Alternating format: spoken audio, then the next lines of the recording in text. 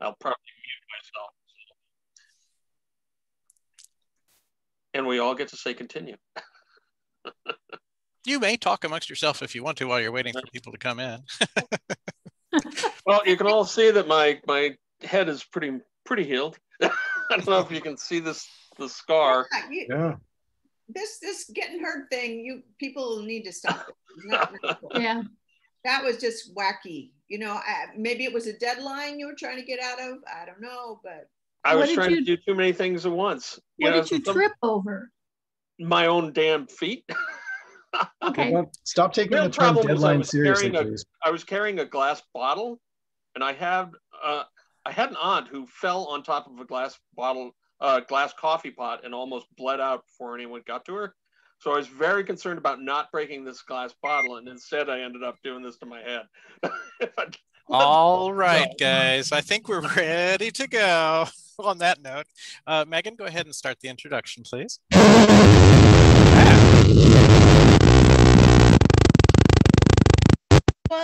My name is Megan. I am from the University Bookstore in Seattle, Washington, and I would like to welcome you all to our event tonight, which is day 2 for Turning the Tide. We just want to thank you for supporting a local independent bookstore. University Bookstore is the oldest independent bookstore in the region. In fact, we celebrated our 121st anniversary this year. And as a reminder, copies of the book will be available to purchase. We'll be posting the links in the chat as the event proceeds. We do have a fun event for you tonight with multiple authors, presented by the International Association of Media Tie-In Writers. Turning the Tide is a collection of uplifting and curious tales that will take you through the centuries and from the depths of the oceans to the stars, where you'll discover well-known, beloved characters in new settings and circumstances. Sherlock Holmes, John Carter of Mars, Hopalong Cassidy, Mulan, Dracula, Mina Harker, the Three Musketeers, Cyrano de Bergerac, Baron Munchhausen, and Frankenstein's creature are just a scattering of the literary souls that will populate these pages. And there's quite a few cats, too. Tonight's event will be moderated by Jean Rabe. Jean fills her home with dogs and books, lots of dogs and books. She wears worn-out sandals to work every day. They turn 18 years old this summer. Jean is a mystery writer living in a tiny Midwestern town that has a gas station, a Dollar General, and a marvelous pizza place with exceedingly slow service. Named a recipient of the Faust, the Grand Master Award of the International Association of Media Tie-In Writers, Jean is always working on a project, or 3. She has 40-some books published in the fantasy, science fiction, urban fantasy, and mystery genres, and she's edited more anthologies and magazines than she cares to count. In her spare time, she dabbles in role-playing games and board games, and at every opportunity, she tosses tennis balls to her cadre of dogs. Before we get things started, I just wanted to let you know that if you have any questions, please go ahead and put them in the Q&A portal.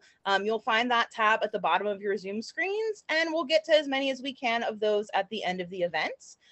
And now I am going to turn the stage over to this evening's moderator, Jean Rabe. Well, good evening. It's my pleasure to introduce some of the authors from this amazing anthology. I hope you've picked up a copy of the anthology. It's a one of a kind, and it's a very thick book.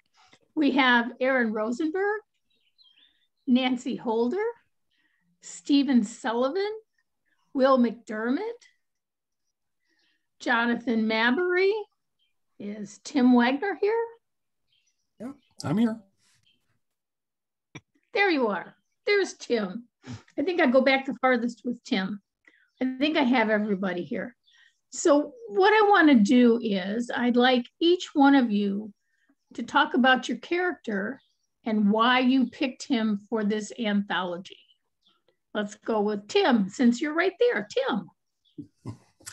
Well, I picked Herne the Hunter because I wanted to create a character. The way I approached this was I decided, let's pretend that there is a TV series that I'm tying into. So I said, well, what kind of character would somebody go to and try to make a TV character out of? And I thought about how they went to Grimm and they went to Sleepy Hollow, taking public domain characters to create sort of a supernatural action adventure TV series on. And I thought Herne the Hunter would be perfect for that. It's got a nice ring to it, Herne the Hunter. It sounds like a TV series. Plus you have the term hunter in there, and you can kind of do, whatever you might want with it. And so I decided to go ahead and make Herne an action adventure type character who, along with his companion, who is a shapeshifter that turns into a hound. And their goal is to deal with the wild, which I imagine is kind of like a supernatural sort of aspect to our world, like the magical kind of primeval part of our world, and there are creatures from that and magic from that. And they're the ones that, guard against that. And so then once I had that whole pretend TV series in mind, then I came up with a story as if I was doing a tie-in for it. And it worked really well. It would be an incredible TV series. I just loved the story. Okay, so I'll go to somebody else. I feel like a teacher calling on people, in class.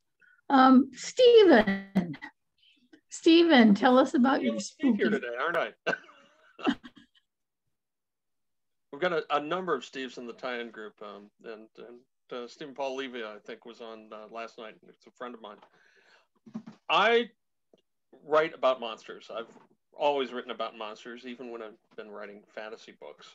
I've been writing about monsters. And recently, I decided to write about some classic monsters. And I've got, I don't know if you can read that, Dr. Cushing's Chamber of Horrors is my classic monster series. And in it, I have used some characters from Frankenstein and from Dracula. And so when the call went out for this, I thought, oh, I'll do Frankenstein. But then I think Nancy was doing Frankenstein. Was it you, Nancy? Yeah. She was doing Frankenstein. So I said, I'll do Dracula. But I'm not doing Dracula directly. I'm actually doing the daughter of Mina Harker, who is named after Mina's best friend, Lucy, who, if you remember the book, became a vampire and died. And Lucy is not a character from the book. She's a character that actually is born after the book. And it's about her and how she relates to her mother's legacy and her father's legacy, because both her parents were involved in the original Dracula novel. And it's about how their involvement with Dracula passes down through her as kind of a curse. And it's called Blood of Dracula. I don't want to say too much about it, but it's set in the same milieu as Dracula, and it will eventually tie in with my Dr. Cushing books as well. So that's why I chose it, and that's where I'm at. And I think people will like it. It was a lot of fun writing about her, and in keeping with the uplift part of this, I think it fits in, even though it's a little weird. It's not weird. It's a little eerie. I thought it was really nifty. Get to pick somebody next. Will. We'll go to Will. Okay. So my story is about the Norse god Balder, mostly, and Loki gets a little bit of an appearance as well. When we first started talking about the anthology, my thoughts went to mythology and Norse mythology specifically, because I've always been fascinated by Norse mythology. I have a textbook, I think, from a college course that one of the like 2 or 3 textbooks that I've held on to for the past 20, I don't know, I'm not going to guess, years. So anyway, what I wanted to do, and I've thought about this many times over the years, is to write a mythological story set in as if it were another mythological story in the setting. And so I was reading through this textbook of the Norse myths, looking for a good place to insert a new story. And I started reading about Balder, because I've always liked Balder. And he has 2 stories, and they both relate to his death. There's the dreams of Balder, which are all about these nightmares about his death, and then the death of Balder, which then kind of goes on from there.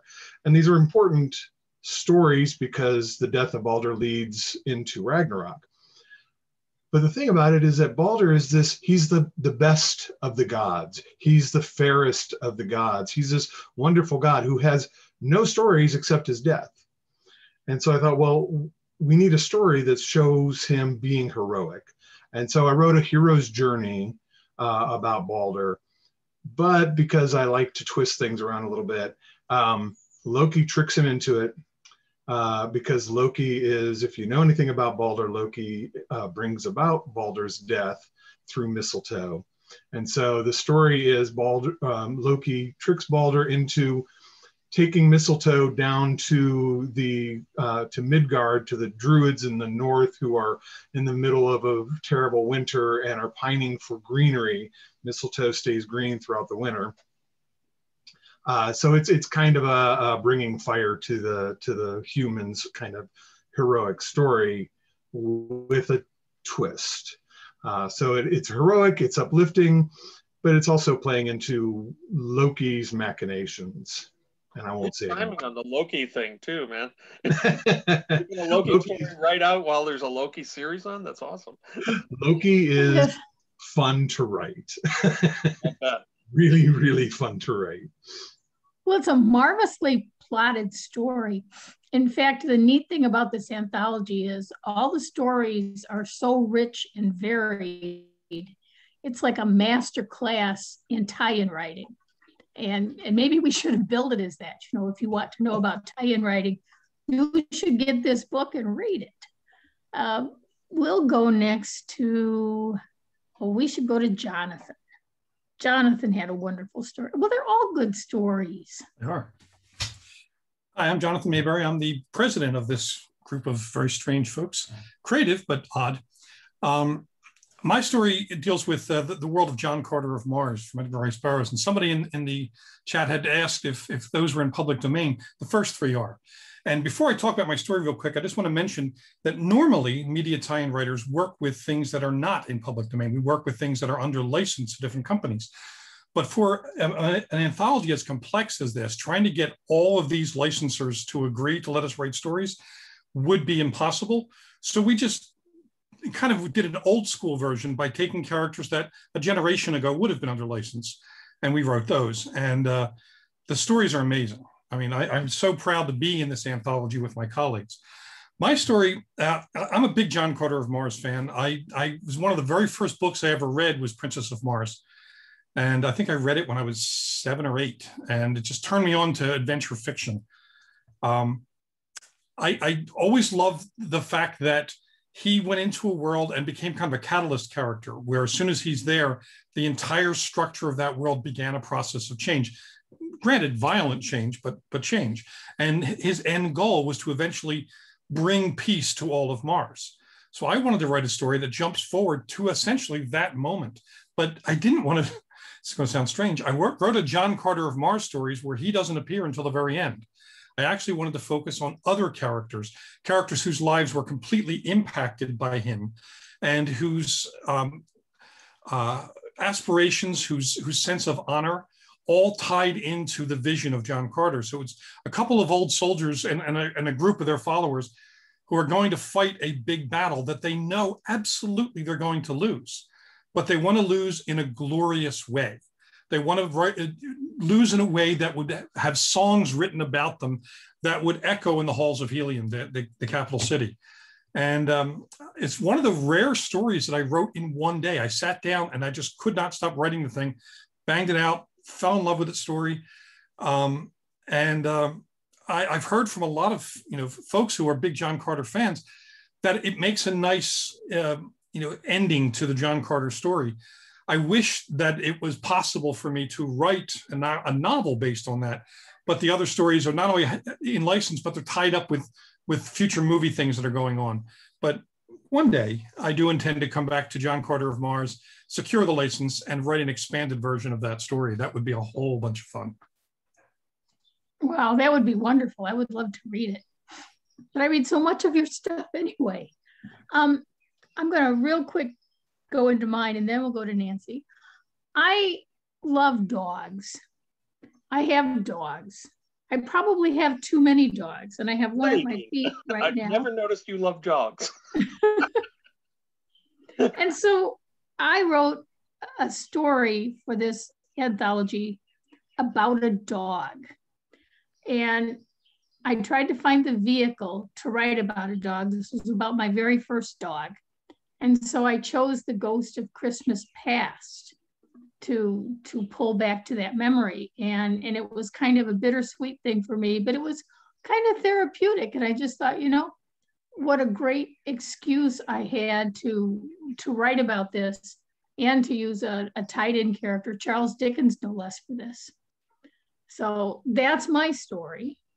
Now I'm going to go to Nancy.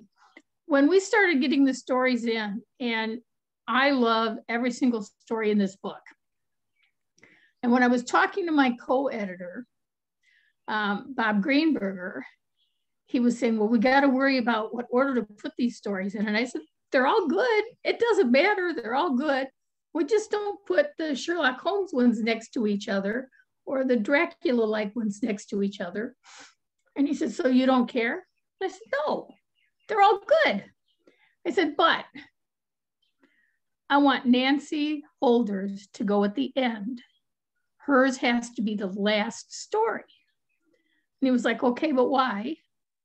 And I said, because it made me smile. And I want people to leave this anthology smiling. And so, Nancy, that's why you're stuck at the end of this book. Okay, so Nancy, talk about yours.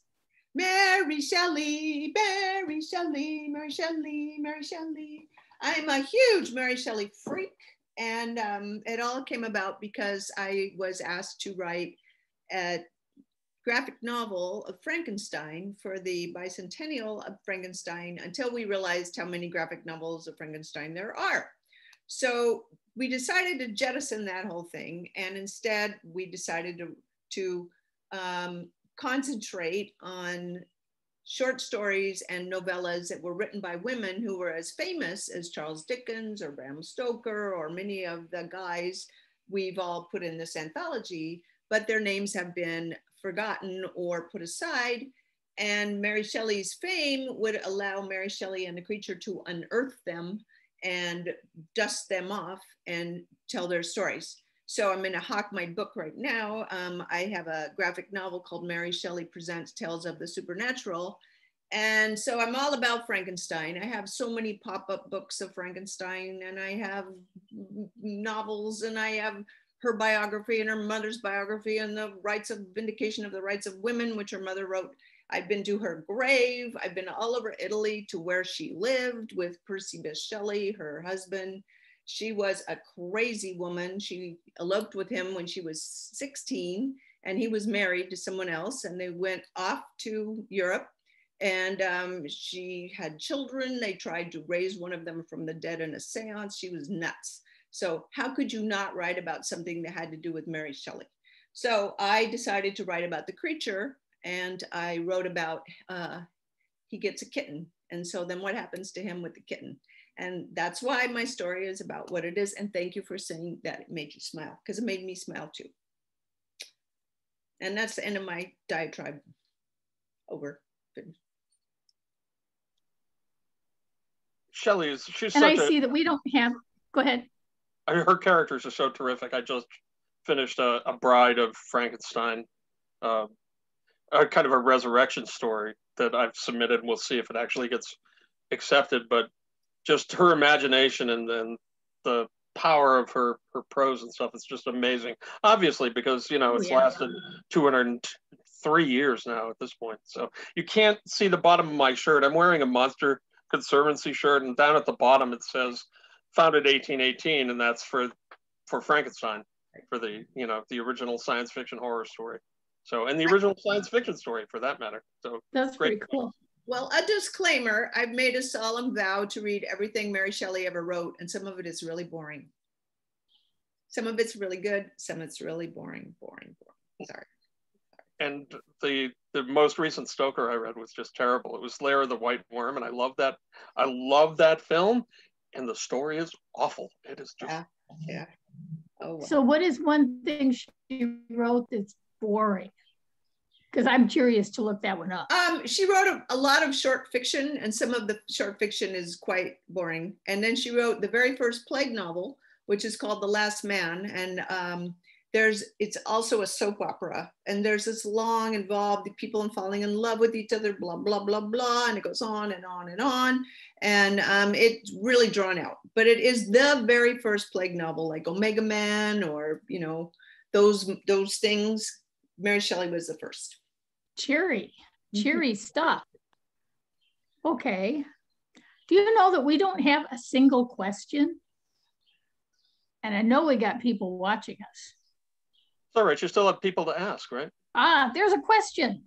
I see a question. It says, oh, it's Raymond. Hi, everyone. Your introduction writer, lurking in the audience. My question is, if a movie was made of your story, who would you cast?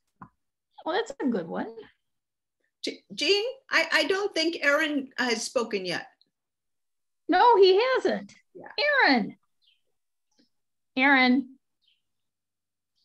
Unmute. Don't mind me, I'm just sitting in the corner. I have to tell you before Aaron starts to talk. Aaron was awesome. He initially wrote a story that we weren't sure where to tie it. Well, if it was public domain. We thought it was public domain, and so we went in and out and in and out. And in the end, we erred on the side of caution. So Aaron jumped in and turned around and wrote something else. And I hope he found a home for the previous story. We'll see. Hopefully. Pointed you there. Yeah, no, we're waiting to see. Yeah, it's sitting in the queue. So, yeah, I mean, fortunately, both stories were a lot of fun to write. So, I wasn't sure if we were going to mention the first story or not. So, it'll appear somewhere, man. Yeah, Look it up. Hope so. But so the story I wound up doing, the second story I wound up doing was about Sinbad the Sailor, which, you know, he's one of the original swashbuckling action heroes. I mean, how can you not love Sinbad? And I grew up watching those movies, you know, with the Ray Harryhausen, you know, stop motion zombies and, you know, skeletons and everything. So when I was kind of surprised when Jean actually told me that one was still available, because I thought for sure somebody would have snapped up Sinbad. So I'm like, oh, yeah, totally going to do Sinbad. But then, you know, both Jonathan and Jean have edited me in the past, so they both know that I like to turn things on their side a little bit.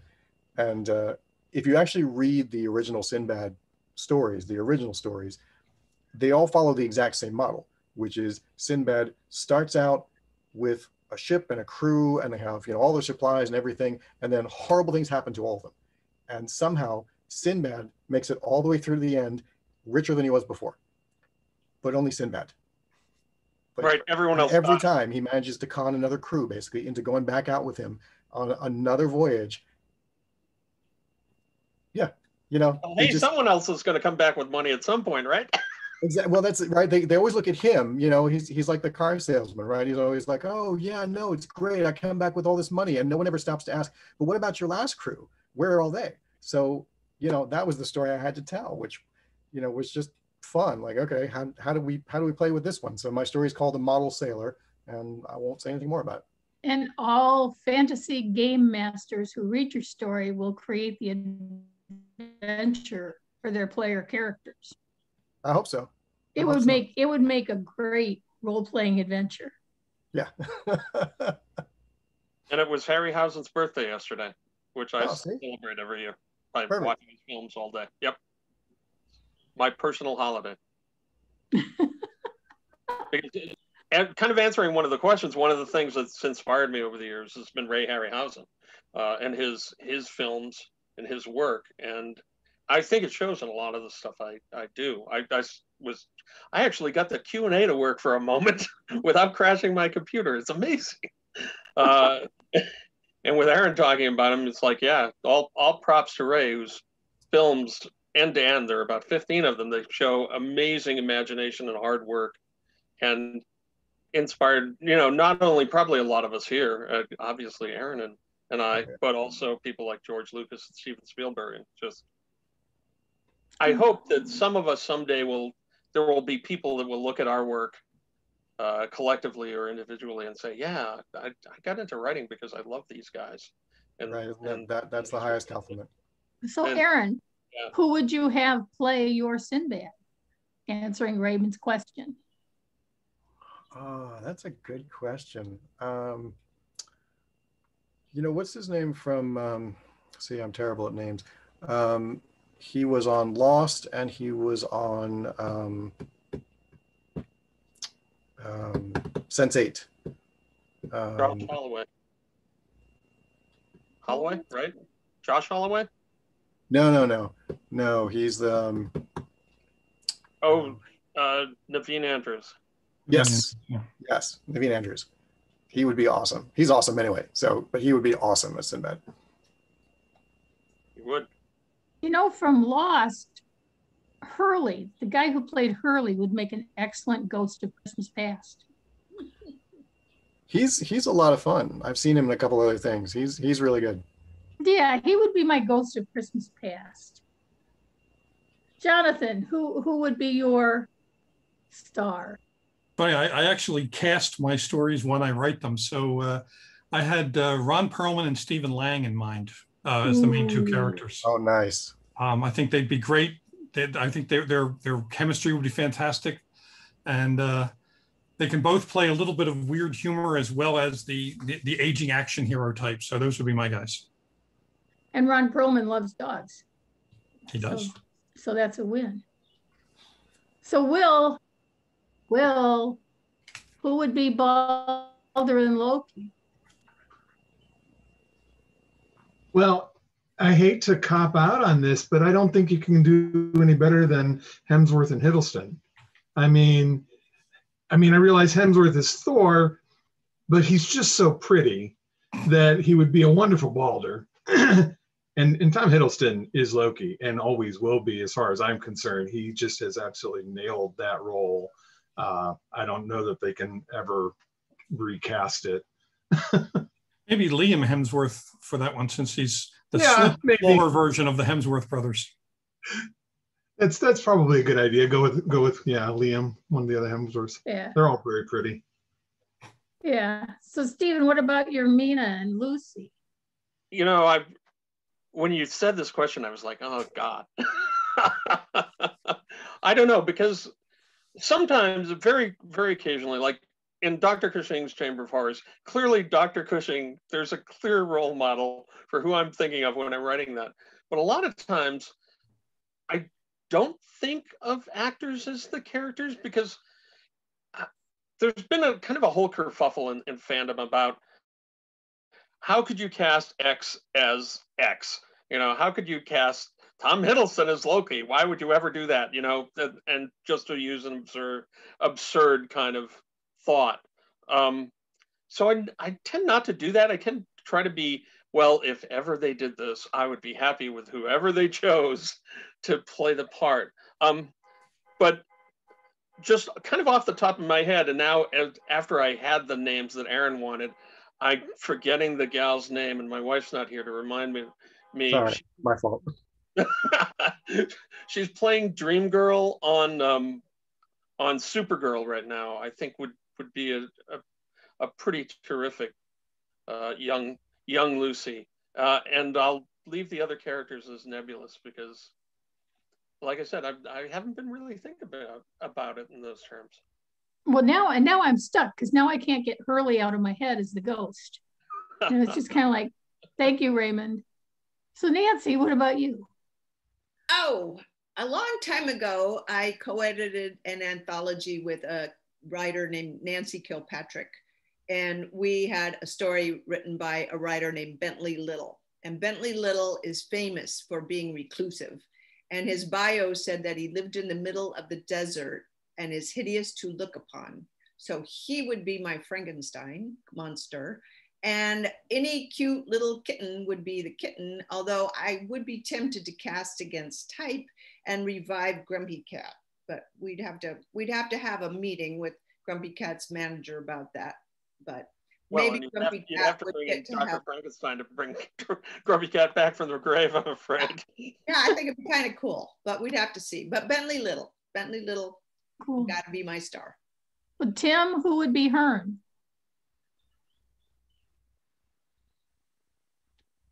Nope, you're Tim? muted, Tim. Yeah, sorry. I got bumped off a bit ago and then I came back. So I guess I came back muted. I'm terrible at coming up with ideas for like who would be actors to play my characters. So I don't know who played Hearn, but Hearn's a younger guy, and the shapeshifter hound that's his partner was actually his parents' partner, because they were hunters too before they were killed. So it needs to be somebody older and somebody with a sense of humor. So Patton Oswalt would probably be really good for that character. Not sure about Hearn himself though. Okay, I'm looking to see what other we got here. Here's a good question. Who was your second choice to write about? And what non-public domain tie-in character would you choose? Nancy, you're up first on my screen. Well, I was very lucky and got to novelize the first Wonder Woman movie with Gal Gadot, and I would love to write about her Wonder Woman because she is awesome and gorgeous and matcha. So I would say Wonder Woman. Aaron, any of y'all can jump in. Aaron? Well, so obviously I did wind up writing two, but you know, I think if Sinbad hadn't been available, I think my next choice was the Scarlet Pimpernel, who I love and doesn't get enough love, so that would have been amazing. Non-public domain tie-in characters, I mean, probably the non-public domain one I've always wanted to write and haven't gotten to write yet is Doctor Who. Yeah, for me, I was on the fence about what to do for this anthology. If I had had the time to write another story or had the opportunity to do it, I probably would have gone and done something else with H.G. Wells' War of the Worlds, because I'm doing a Dr. Moreau story for an anthology right now. So I'd probably do something with the War of the Worlds, my favorite. Listening to David Tennant read it on audio right now, it's just an incredible book. But for non-public domain, I've worked with a bunch, but probably I'm going to lean toward Blake 7, which unfortunately, you know, is not a market that my agent would take me to, because it's a lot of the cast was involved in it and Paul Darrow was involved in it and so on. So I don't think they're doing Blake 7's books now, but that's one of my favorite science fiction series of all time, with I think the single best last episode of any show I've ever seen. And so definitely Blake 7. They're still doing the audiobooks of the Blake 7 with the original cast, I think. I should have my agent reach out. You should, because we've judged some of them. We do the Scribes as a set of awards we do every year, and I've been on the audio panel and I've reviewed a number of the Blake 7 ones. Oh, I must have missed those on the ballot when they were on. Cool. So I spoiled mine off the top by saying I was going to do Frankenstein, but apparently I was really fast on the draw with this, but apparently Nancy was even faster on the draw. She was. I was. And I said, I want to do Frankenstein's monster. And Gene said, someone's already doing that. I was like, how is that possible? So I went into the Frankenstein milieu. And the crazy thing is, I actually have that Frankenstein story. I had it in mind. As soon as you said it, I was like, oh, I've got this one I wanted to write. So that would be my first choice. And ironically or not, I haven't found time to write it there. It's in my notebooks and all the little scrawls in the commonplace book. Maybe we should do another anthology. I'm totally maybe we should.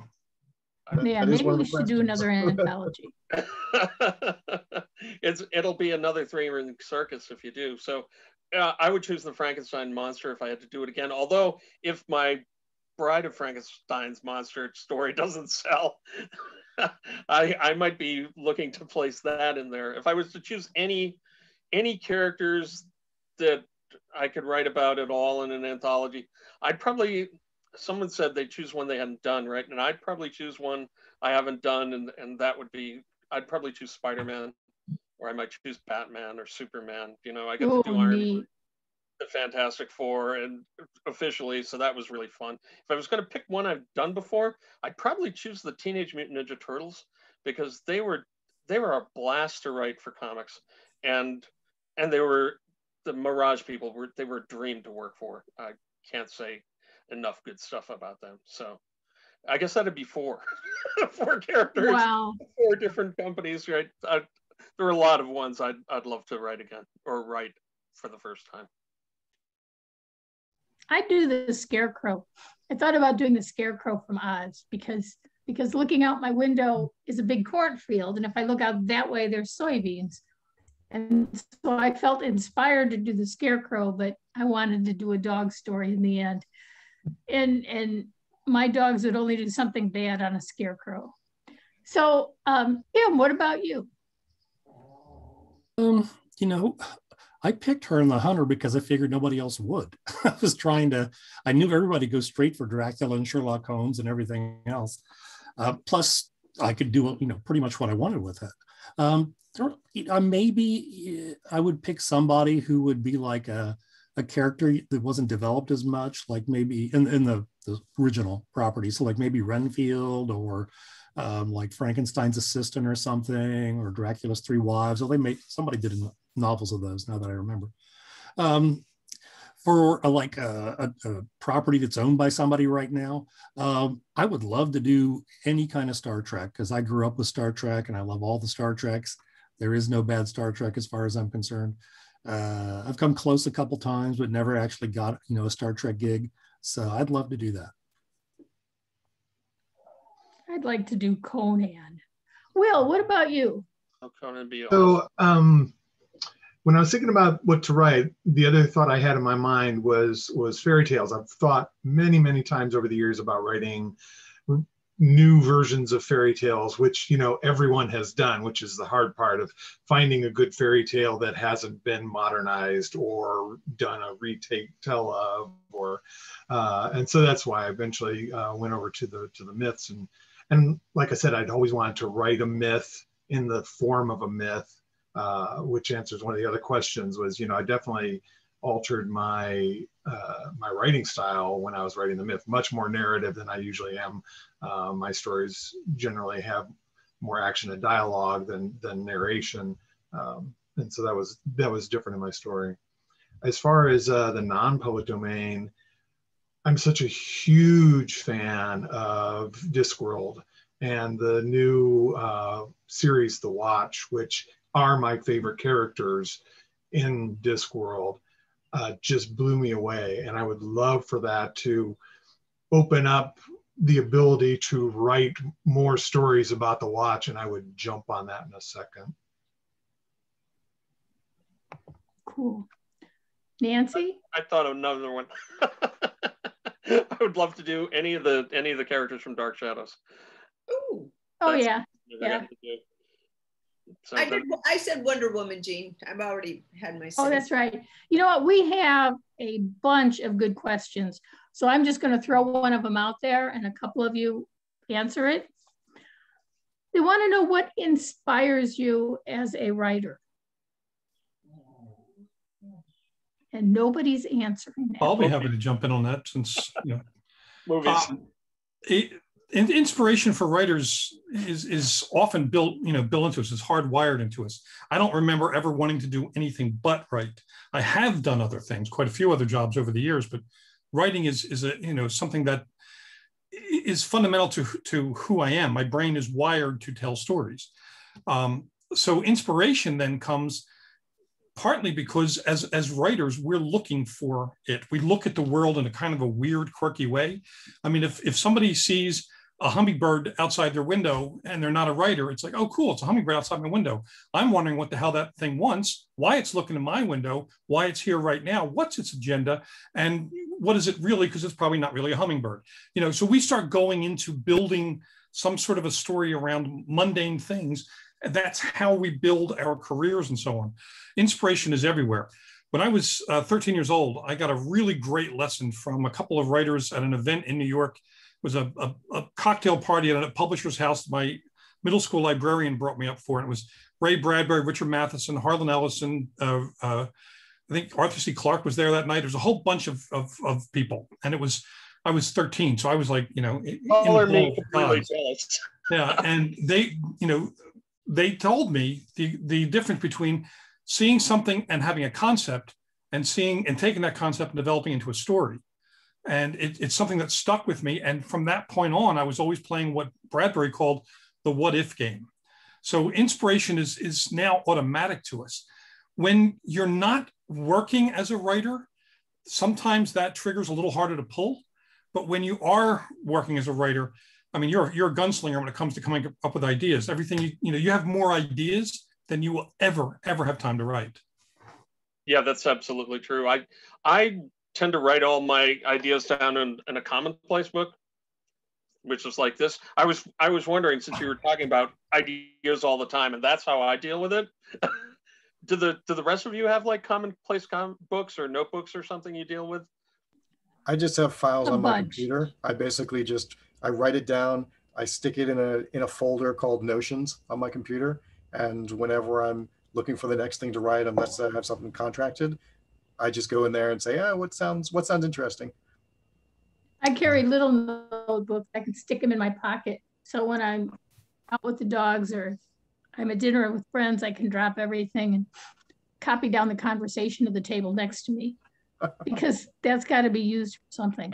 No, seriously, one of the things that inspires, I think, writers is that it's one of the few professions in the world, and in general, it doesn't pay very well, but it's one of the few professions in the world where you can give people a good time. There's all this bad stuff happening right now, but you can give somebody a story and they'll say, that excited me, that made me happy, that made me think, that made me forget about all the bad stuff for a while. It's your chance to make a mark. Yeah. One of the things that always inspires me, especially for tie-ins, is the gaps. I love to look over something, especially if it's one of those properties that's been around for so long and so many things have been written about it, but there's always these little nuggets floating off in the corners. Someone mentions a line in passing about someplace they've just been, or someone shows up with something and no one really bothers to explain where it came from. Those gaps are the things that get me excited, because it's fun to explore those and then to try to seamlessly fit that in with the rest so that it is of a piece. We had one comment, somebody asking about trying to match the styles, and whenever I write in another IP, I try to match that style as much as possible. So it really is trying to seamlessly blend that in, so that, the goal for me at least is, I want someone to be able to read it and not really be able to tell my work from the original work, at least in terms of the style, the tone, the flow, but that I'm adding something to it and giving them a little extra depth. Okay, that's good. That was a perfect answer to one of our questions. One of our other questions is, when you're creating, do you outline? How detailed do you go with your work? Or are you what's called a pantser, where you just sit down at the computer and go at it? Outline. I outline. I can't pants. I actually, on short stories, I'll often just write down a couple of sentences and then go. Because I've discovered if I write an outline for a short story that's detailed, I don't end up with a short story. I end up with a novella or a novel, as you have experienced in some of your anthologies, Jane. It's like, here, give me 3,000 words of this. And I'm like, will you take 10? And the answer is no. So short stories, I'll see to the pants a little bit, but novels, Yeah, I'm a structure guy. I outline my novels and my short stories, but my outlines are not like the prose style outlines. It almost looks like a synopsis. It's just bullet pointed, little notes to give me an idea of what's in each chapter, because I want at least the equation, the mathematical formula of cause and effect that ends with an empirical ending. And it allows me to build in motif. It allows me to build in subplot and lay clues and work toward a cohesive ending. it also prevents me from writing things that are self-indulgent, because each writer loves to write certain things. They fall in love with certain characters or plot lines, but they don't necessarily serve the novel or serve the story. And I don't want to have to cut them out later on. So the more I outline, the easier it is. And with novels and short stories, I typically write the outline, the beginning, and then the end. And I back up and aim at the ending. And it has speeded me up by at least 3 times in my production, to the point where, I'm now knocking out a novel every 3 months, and it's not something that's going to be a raw draft. It's a little more polished because I'm used to that process of getting the story in line and just racing toward that ending. Yeah, I've done that too. Yeah, I always outline mine. Novels, I'm like you, Stephen. If for a short story, I don't outline. I'll make a couple notes so I have some idea of where it's going, so I don't just go completely off the rails. But novels, I like to think of it as a roadmap. I like to see exactly where I'm going, but I also leave enough room in there that if I want to detour a little bit here, stop a little bit there, if that speeds up a little bit, that's fine. And I always adjust my outline as I go. So by the time I reach the end of the novel, my outline still matches what I wound up with, which is important for me, because that way, if something doesn't make sense, I can go back and look at the outline and still compare it and go, okay, wait, but what happened here? I lost something in there. And if I don't update it, then I'm completely lost when I go back to it. Yeah, and to that point, Aaron, real quick, I just want to add one thing. Even though we a lot of us write outlines, you generally are not married to them, because you can't rationally expect to have all your best ideas the day you write your outline. Oh, yeah. It's a roadmap. It is not set in stone. Yeah, absolutely. It's a roadmap. It's not an itinerary. Yeah. Yes. And outlines can vary in length. Sometimes I might do a book outline that's only 2,000-3,000 words long, but the outline for the current book I'm writing is around 16,000. I just kind of, I know. I just kind of. I know it's crazy, Gene. we have a fun question. Jonathan, kind of directed at you. Uh-oh. How often does your dog figure into your work? Does you put your dog in there? Oh, do I put, actually I have a carving of Rosie. One of my fans did for me. It's really nice. As you can see, she just conquered Cthulhu. Rosie has not herself appeared in any of my books, but dogs of various kinds, and they're all based on dogs that I've had, show up in my books. And in my novel Glimpse, there was a dog heavily based on Rosie, but because it was a scary horror story, I didn't want my the people who love Rosie, which are a lot of my fans, to be too upset. So I just changed a little bit of the dog, but it's clearly that dog. So yeah, well my story in Tied In was all sprung from a dog, but I've used dog personalities too. One of my tie-in books was nothing but goblin characters, and my editor said you have to make them not human. So my main characters, each one was based on a dog that I knew or I had. And he was so pleased with them. And I thought, well, they're just my friends. So we have another question that asks, other than our story, do we have a favorite story in the anthology? I wouldn't answer I loved all of them. I wouldn't answer that story under torture. Oh, Nancy, she lay low. I would not say. I would not want to hurt the feelings of my friends, and I love the stories. So I can tell you one thing, there's not a weak story in the bunch. So that's a really, really rare thing to say about an anthology.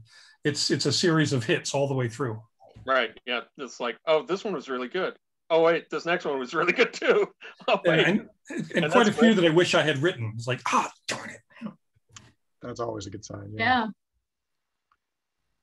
So we have a question, will there be another one? And what characters would you like to see in it?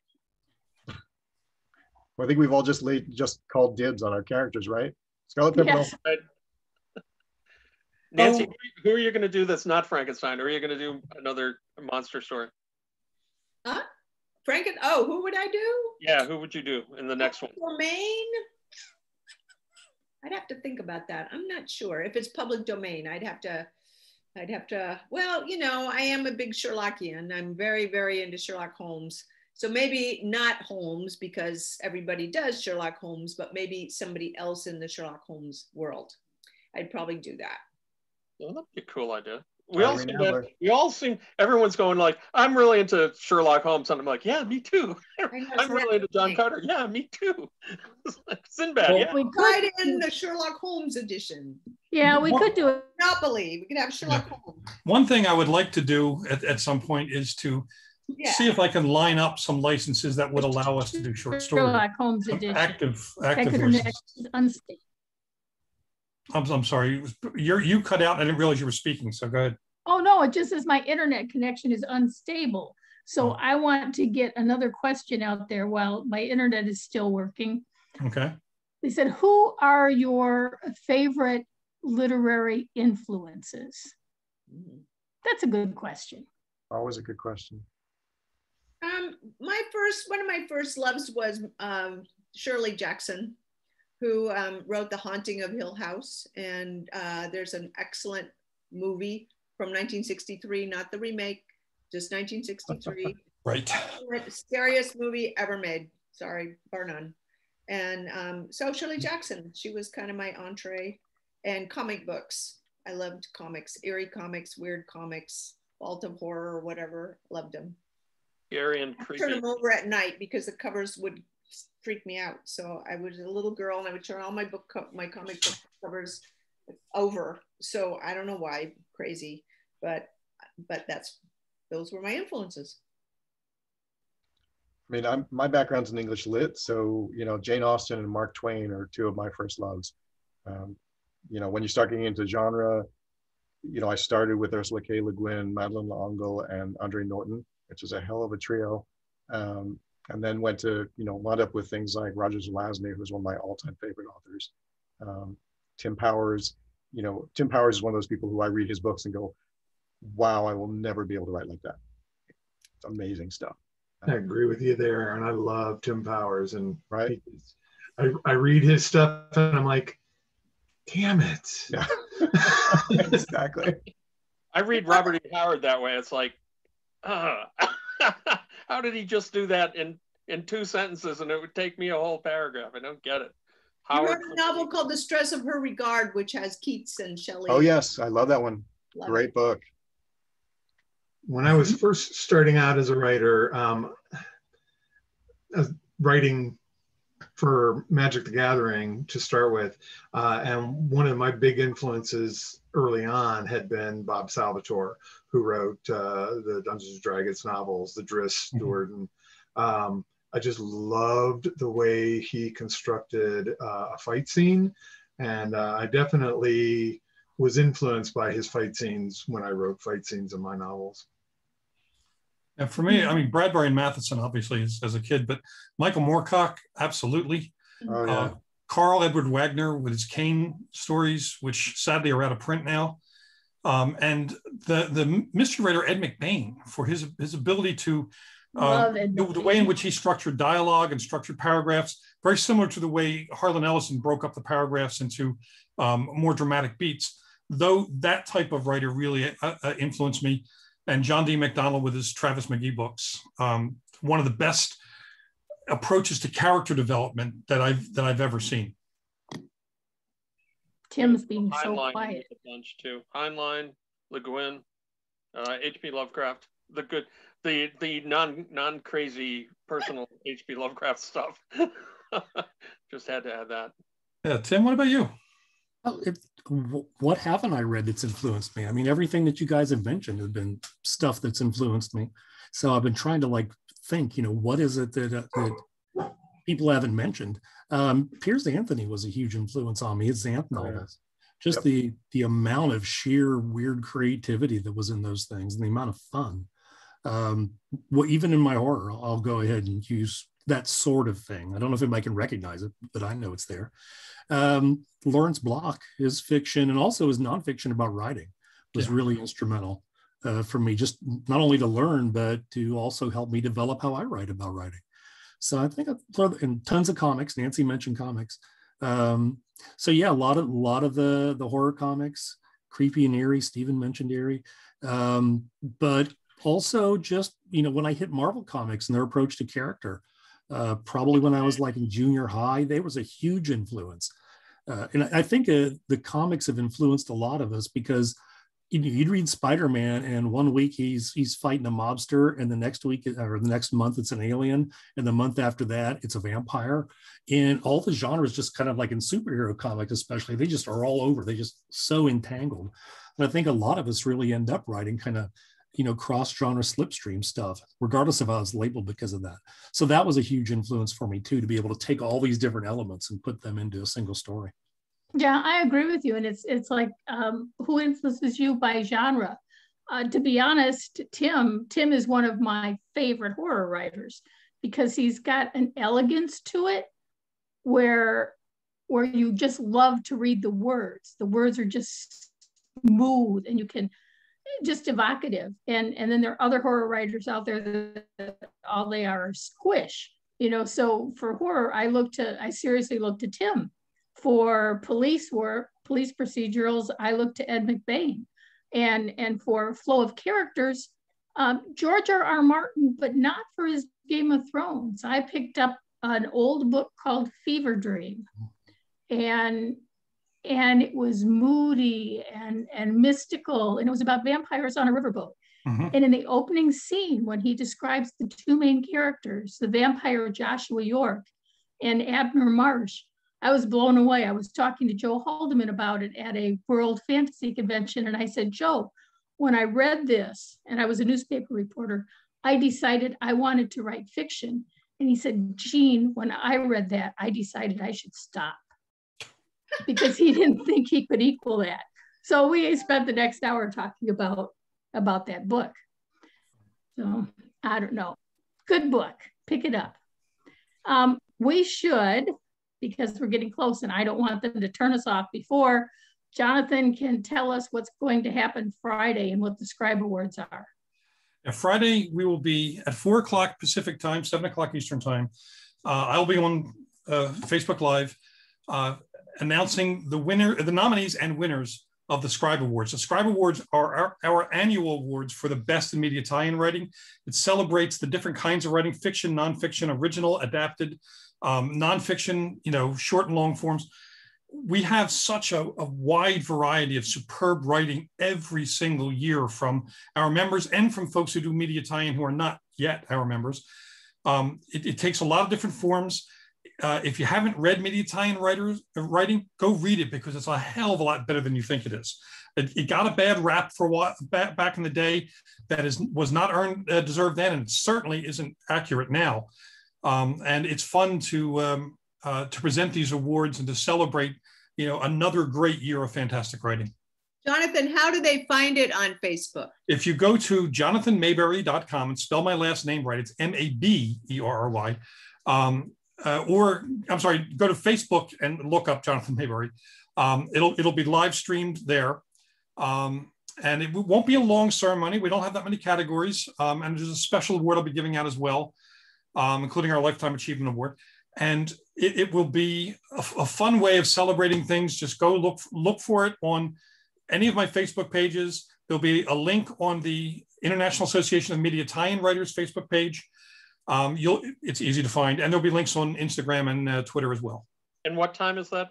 Friday? 4 Pacific, 7 Eastern. Friday. And you're right. I want to, as someone that's been on the judging panel for a number of years, I want to reiterate how much good stuff there is out there this year. And the audios were particularly good. They're always good, but we had 2 or 3 that I was like, I don't know which one of these I'm going to put on top of my list. So it's amazing. Another good year. This has been a lot of fun, and it's been great. I have, some of you guys are my friends who I haven't seen for years. And so doing this chat was awesome. Our anthology is a seriously good piece of work. Maybe even what's better about it is that it was done for the benefit of the World Literacy Organization. So we all wrote for a good cause, and I hope we raise a lot of money for them, because it's a great organization. Reading is just so important. And is there anything that anyone else would like to add? Because we're close to when they're going to turn us off. All the author royalties of all sales all the money that all of us here and everyone in the other 2 days doing this would have gotten is going to this world literacy. So go out there and buy it, read it, you're going to love it. That's a good closing note. All right, so Jonathan, we should do this again. Yes, we should. And yeah, that'd be great. I have plans. It's great. You know, I see Gene and Will in 2 different writers groups over the month usually, but it was so good seeing the rest of you here. It was like, wow, we should do this all the time. Well, I would like to just say a quick thank you. Thank you, Gene, for moderating. Thank you to all of our panelists. This was a really fun evening. Thank you to our audience for joining us and spending this hour with us. If you're interested in getting a copy of the anthology, we had dropped some links in the chat and it's available through ubookstore.com. Again, thank you all so much for spending this past hour with us, and everybody have a great night. Bye. Thank you everybody for coming.